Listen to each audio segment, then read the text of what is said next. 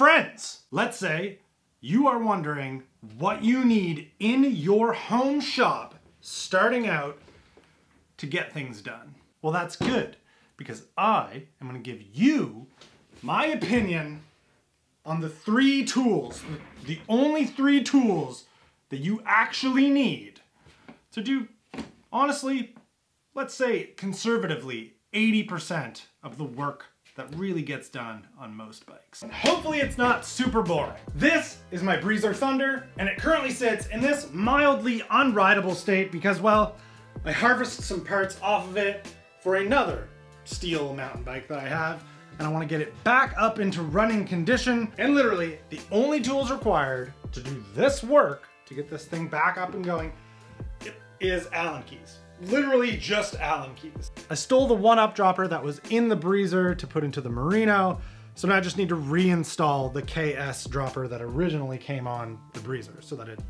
still has a dropper. So for those of you who may remember the initial build of the Breezer and one of the rides that Dan and I went on, I had complained mid-ride that the cable had come undone from the actuator inside the seat tube, rendering the dropper post useless. Not working. Turns out it's because I didn't use this NARP, which cinches to the cable using Allen keys.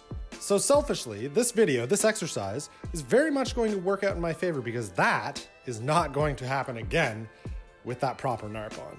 I am borrowing the saddle that I had on the Schwinn because, well, I'm also borrowing the fork and the wheels too, so. But the real point in showing the install of the saddle and these pedals is just to drive the point home. All right, back together. Dropper post installed, fully functional, pedals put in, all using Allen keys. I'll be honest, I cheated a little bit. I reused the cable that was already in there, so I knew it was the right length. I don't want the fact that a dropper was used, that I didn't use a regular seat post, and that there's a cable involved to take away from the sheer fact that 90% of fasteners on a bike are Allen keys. If there's something that you want to maintain, you want to change, you want to adjust, you're gonna have to use Allen keys. Go for an Allen key set like these. It doesn't necessarily have to be the Park Tool T-handle set. These are super nice. They're the nicest Allen key set that I've ever used. Full disclosure, I'm also supported by Park Tools. What I mean is, don't just settle for a multi-tool.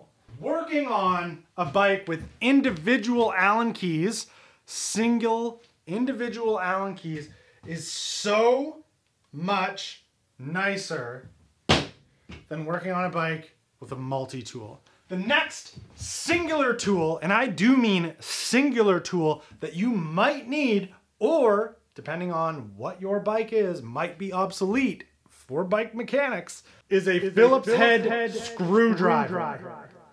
This kind, the X kind. If you ever decide you're brave enough to want to mess with the little screws on rear derailleurs and front derailleurs, well, decreasingly, a Phillips head will allow you to mess with those little screws that maybe you're not quite sure what do on a front or rear derailleur.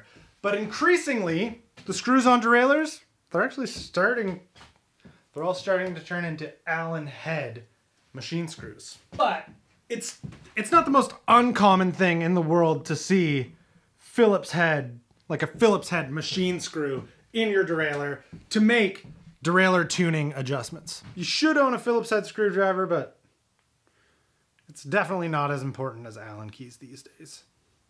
That's tool 2, I guess.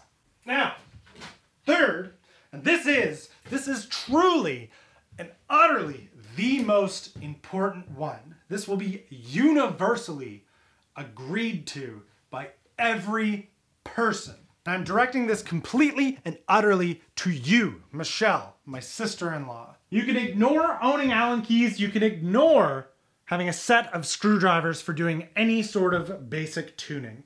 But what you cannot ignore is owning a floor pump. And I mean a floor pump. Do not go to a store looking for the cheapest option and get this is a shock pump, but do not buy a tiny little hand pump to pump your tires up and maintain tire pressure. do not do that. This is what you need. This is what should be at home for maintaining your tire pressure. These are for taking out on rides and praying that you don't have to use it. Because they're honestly useless. They're not useless, but like... Wow, that was really easy. Get a floor pump. And that, well, that in my opinion, of course this is opinion based, those are the 3 essential style tools to get you started in your basic beginner home mechanic tool set. Beating this point to death here, equipped with a set of Allen keys and a Phillips head screwdriver, any sort of like basic drivetrain tuning that you might want to try and take on and do for yourself, or even adjusting bars, changing bars, adjusting seat height, moving your stem to make sure that it's lined up with your front wheel.